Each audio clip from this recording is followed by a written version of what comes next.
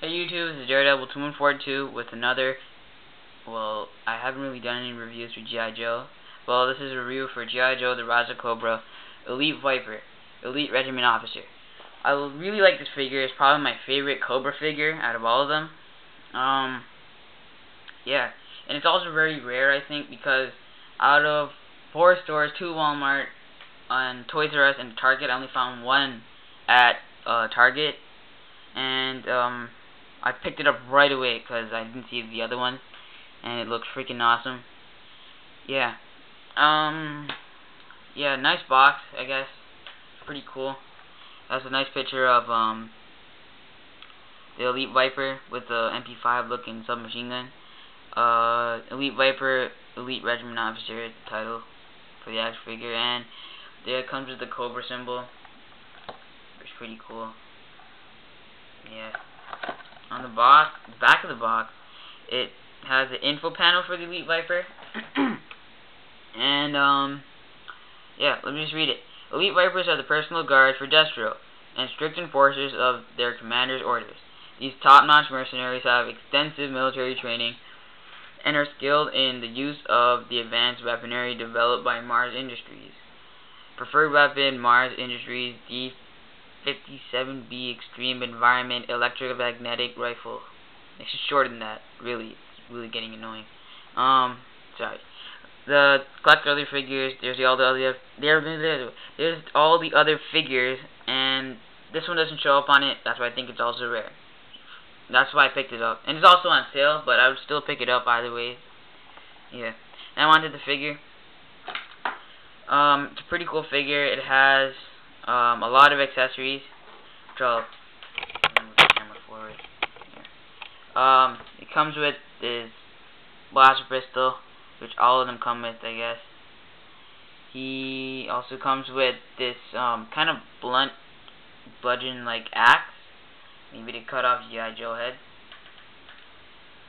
He comes with 2 MP5 looking submachine guns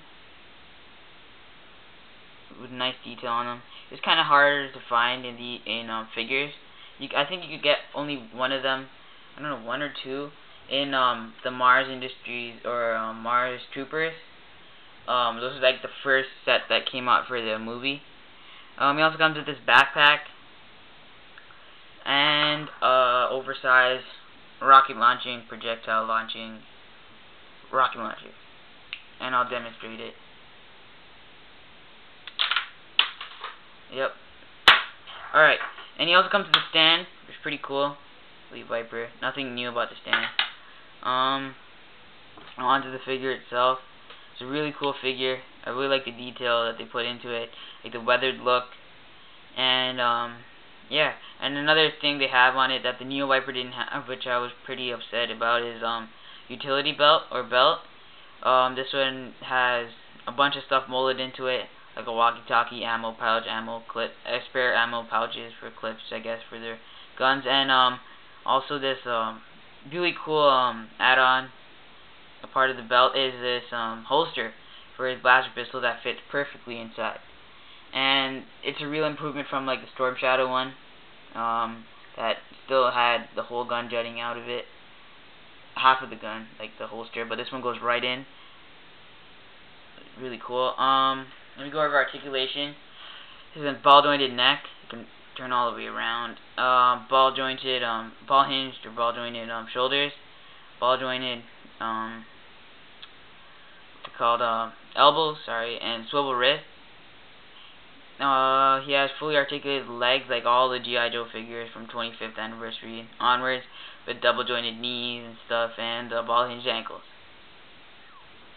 He also has a ball hinged torso, that chest torso, I think it's torso you can call it, that moves all around, but it's hard to move in and out with the vest on, and it's hard to take off the vest because it only has 1 tab on this side, which you could remove right there, but none on this side. So yeah, yeah, the paint app is really cool. Nice weathered look, like I said before, I guess. But there's one thing about the helmet which they could have improved. There's so much detail in the light, if you can see, on the helmet, which which they would have been much better if they had kept the visor the glossy black, and put the helmet as a flat black, so you can see all the detail. Well, other than that, it's a pretty good figure.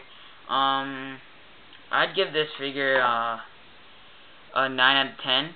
Plus, a big plus about it is the backpack, which I really like, is that I didn't know for the last the 10 minutes of opening. I was wondering why the hell would they have an axe which you can't put in. But then I found out. I looked at the backpack and I felt like an idiot because I figured out you can put it on, and then you can nicely put on the backpack onto his back, which is pretty cool.